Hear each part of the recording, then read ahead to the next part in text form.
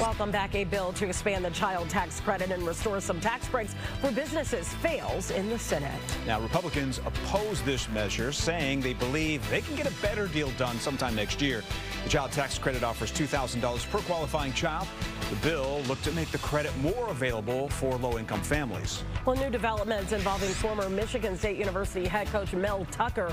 He is now suing the school and others, claiming wrongful termination. He was fired about a year ago after he was accused of sexual harassment.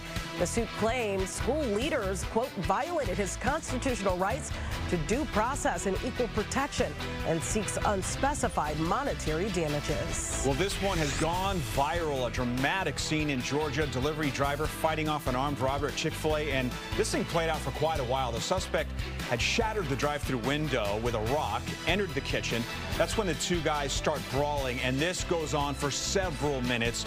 During the struggle, the driver managed to remove the suspect's facial covering, knock the gun out of his hand. The suspect was caught and is now facing charges. A woman is facing charges after speeding away from police in a stolen van. Look at this. This is in Michigan. Multiple police departments were involved in this on the effort to try to stop this woman as she tore through several communities. But it all came to a sudden end when the van ran out of gas. The woman was then promptly arrested.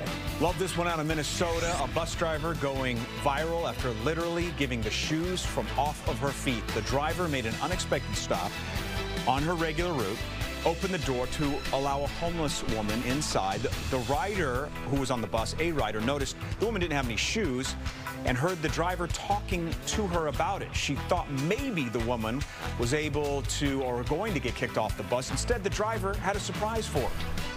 Like, wait, hold on. And she just like swings and I just like see like these shoes coming off. Everybody asks me every day I get off work, you got your shoes on? You got your shoes on? Did you give your shoes away? I'm just, stop it, stop it, stop it. Yeah, the driver drove the rest of the way in her socks. And it's not the first time she has helped someone out.